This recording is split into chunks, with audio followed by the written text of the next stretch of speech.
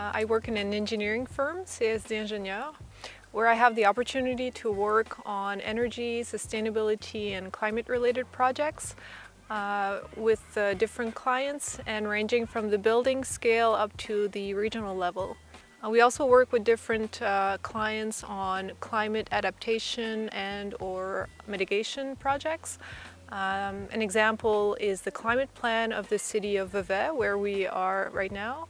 And in this project in particular, I work closely with the climate team within the city administration on developing this climate plan.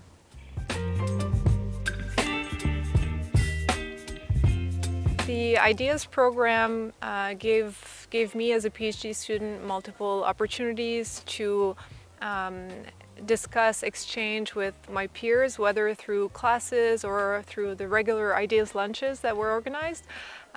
We had the chance to be exposed to different topics, to get feedback on our own project, and this was very helpful during my research, having these other perspectives that would always contribute to reviewing my own work and trying to incorporate these different elements and methods or techniques I would learn from my colleagues into my own work.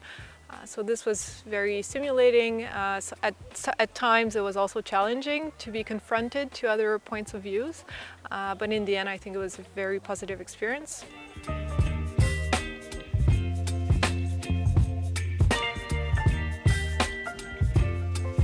So today in my daily work I get to work with colleagues and clients that come from different backgrounds, that are experts in different fields, and I think my experiences that I had as a PhD in the IDEAS program helped me to better communicate with this diversity of people today and to better understand where they're coming from and their perspectives and their opinions on different topics in the course of a project.